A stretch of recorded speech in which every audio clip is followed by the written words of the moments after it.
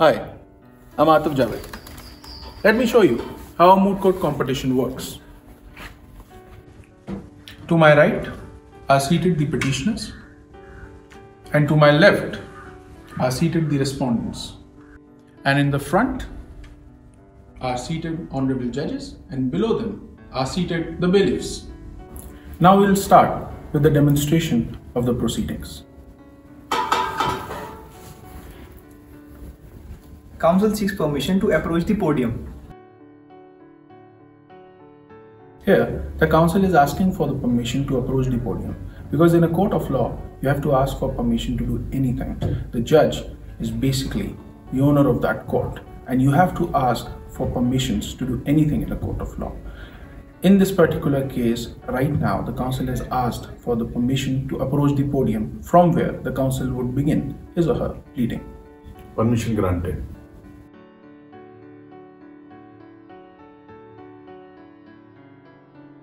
Counsel seeks permission to collectively address the bench as your lordships. Permission granted. Much obliged. Now you'll have to brief the judges about the reason that you are here in front of the court. So you'll say, "My lordships, this is counsel number 1 appearing on behalf of petitioners in the case X and Y, X versus Y. My lords, I'll be speaking the issue 1 and 2 in 5 minutes, and my co-counsel would be addressing issue 3 and 4 in 4 minutes. So you'll have to decide the time yourself. You'll have to see and accumulate in this the case that you are to speak for, and then you have to present your issues very wisely. You have to distribute the issues among you and the co-counsel. For example, you have 4 issues, so you will be speaking at least 50% of those issues. So you'll be speaking issue 1 and 2. And then your co-counsel would be speaking issue number 3 and issue number 4.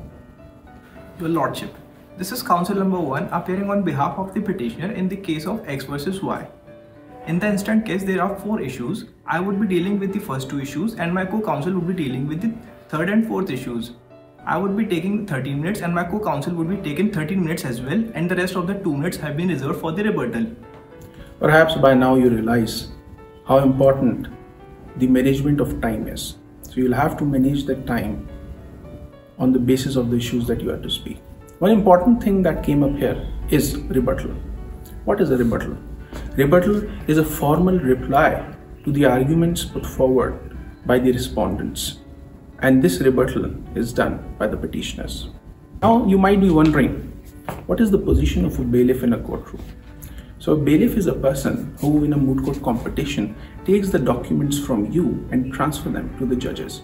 You never give your documentation directly to the judges.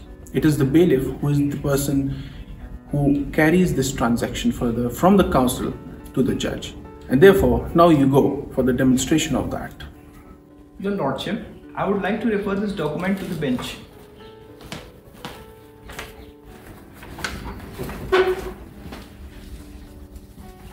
Your lordship, kindly refer to the paragraph 4 and line 4. I would like to call my co-counsel who would be dealing with issue number 3 and 4.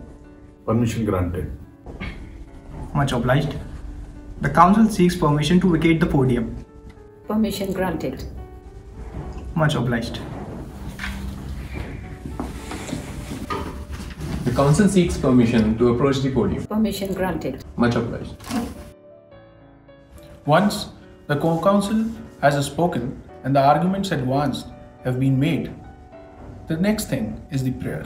And therefore, now we'll demonstrate how a prayer is made in a court of law. Your Lordship, counsel seeks permission to recite the prayer. Permission granted. Much obliged, Your Lordship. Your Lordship, therefore, in the light of issue raised, argument advanced, and the authority cited, this honorable court may be pleased to adjudge and declare that the marriage between the Mukesh and Shabana is valid as per the provision of the Special Marriage Act 1954, and Your Lordship, the provisions of section 11 res judicata under the Code of Civil Procedure is applicable to the proceedings initiated in the District Court Hamirpur, and Your Lordship, this court may pass any order in the light of justice, equity, in good conscience, and for this the respondent shall be duty bound.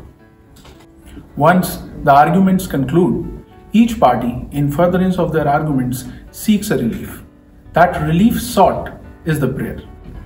Well, that's it. I'll see you around. Happy mooting.